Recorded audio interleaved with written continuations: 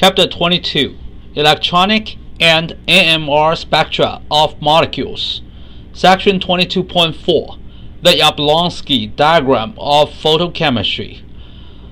The Jablonski diagram depicts the 6 major electronic transition processes in photochemistry: absorption, fluorescence, phosphorescence, internal conversion, vibrational relaxation, and intersystem crossing.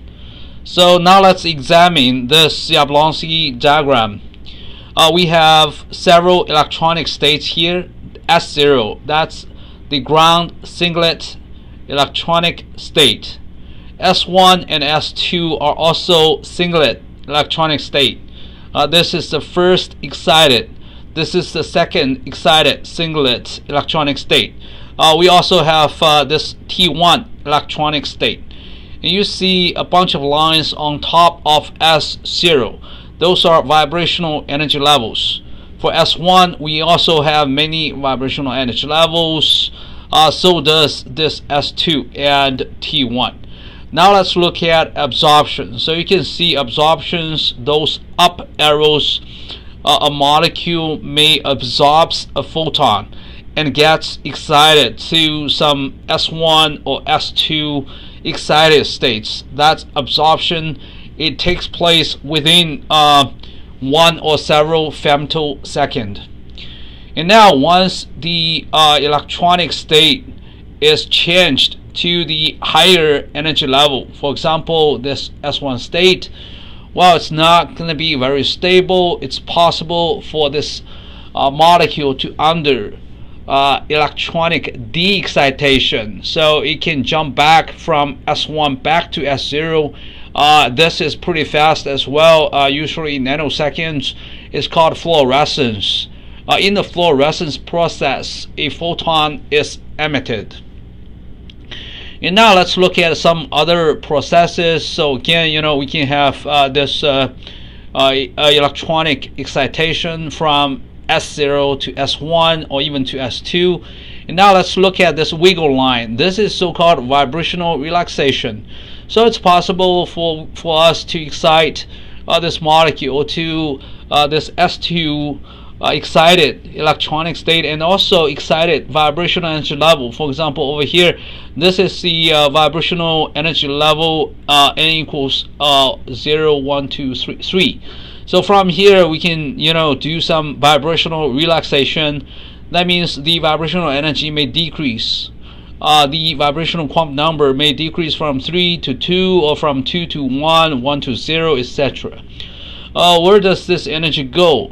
This vibrational energy may be transferred to some surrounding molecules, and this is vibrational relaxation. And also you can go from S1. So for example, we excite the molecule from S0 to S1, and then from S1 horizontally you can go through this so-called internal conversion from S1 to S0. In the internal conversion process, the electron spin is conserved, so it's from singlet to singlet, from S1 to S0.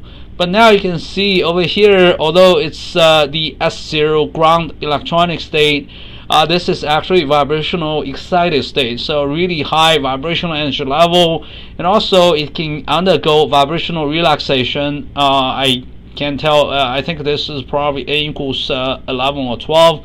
The vibrational quantum number can decrease from either 11 or 12 to maybe just lower vibrational quantum numbers. Alright, so it explains this wiggle arrow in purple color. It's called internal conversion. And also you can go from S2 to S1. This is also internal conversion, and then followed by this vibrational relaxation. Now let's look at another process that involves the flip of the electron spin. So this is going to be called intersystem crossing. Intersystem crossing over here from the S1 excited state to the T1 excited state.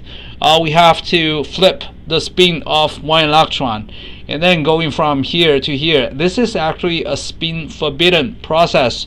So usually this is slow from S1 to T1. And then after you go from S1 to T1, well, we can still undergo this vibrational relaxation from higher vibrational energy level to lower vibrational energy level. And from T1 to S0, well, this is also called intersystem crossing, in which the energy is conserved, but the electron spin is flipped. You need to flip the spin of one electron to go from T1 to S0, and from here we can undergo vibrational relaxation all the way to the bottom line. And also from this T1 to S0, we can also go through this phosphorescence process. In the phosphorescence process, you go from T1 to S0 directly and emit a photon. And also from T1 to S0, this is actually spin forbidden electronic transition. So phosphorescence is usually much slower than fluorescence. Fluorescence is spin allowed, phosphorescence is spin forbidden. So you can see this time scale is much longer than this time scale. Phosphorescence can take much longer to occur just because it's spin forbidden. And again, in both fluorescence and phosphorescence, a photon may be emitted. That takes the energy difference into account. But over here, phosphorescence is much faster than fluorescence. This is also a Jablonski diagram. In this diagram, we have the S0, the ground singlet electronic state, S1, the first excited singlet electronic state, T1, the first triplet electronic state. So if we go from S1 to T1, it's called intersystem crossing.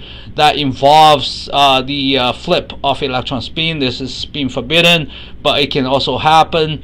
And all those wiggle arrows, those are vibrational relaxations. And from bottom up, this is absorption. The molecule may absorb a photon and undergo the electronic transition from the S0 ground singlet electronic state to S1 first excited singlet electronic state. And again, we can see some vibrational relaxation. And also from here to here, this is a vertical arrow pointing down. It's called fluorescence, in which a photon is emitted. This is an ultra fast process as well, usually nanoseconds. And then phosphorus, after we excite an electron here, we can go down here. After intersystem crossing, we can go from S1 state to T1 state. In the T1 state, we have many vibrational energy levels. Again, wiggle lines, that means vibrational relaxation.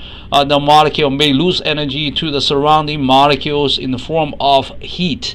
And then over here, from here to here, it's from T1 to S0. This straight arrow is phosphorescence. This is a spin forbidden. That's why from T1 to S0, the phosphorescence takes much longer than fluorescence.